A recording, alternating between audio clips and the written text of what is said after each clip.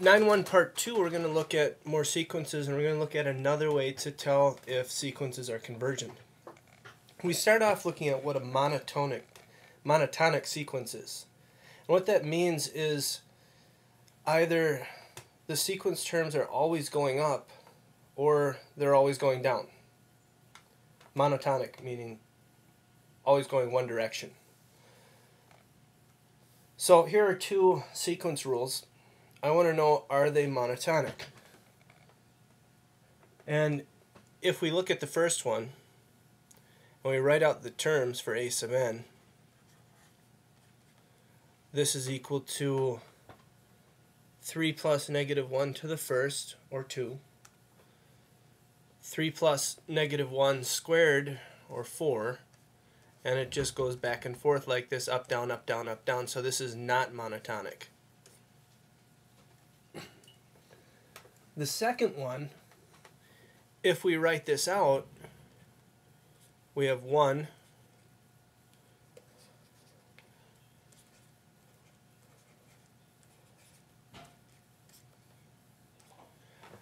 and then we would have 4/3. Then we would have 6/4, and so on. And it looks like this is going up, but the question is it always going to be going up? In other words, what we need to examine is b sub n always less than b sub n plus 1? So what we're questioning is 2n over 1 plus n, is that always less than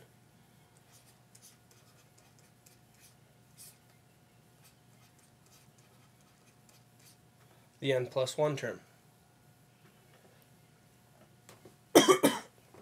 And we can cross multiply here. Notice that we're not going to be multiplying by any negatives, so we don't have to worry about changing the inequality symbol. And what we have then is 2n squared plus 4n. Is that always less than 2n squared plus 4n plus 2? And what we end up with is 0 is less than 2. And that is always true. So this is monotonic. And we can go further to say it's monotonic increasing.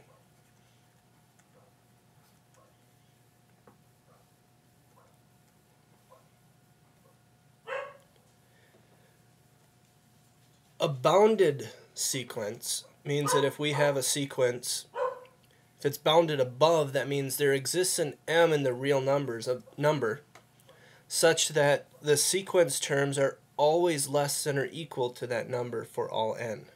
It's bounded below if there exists an m such that, or an m in the real numbers such that a sub n is always bigger than that value for all n.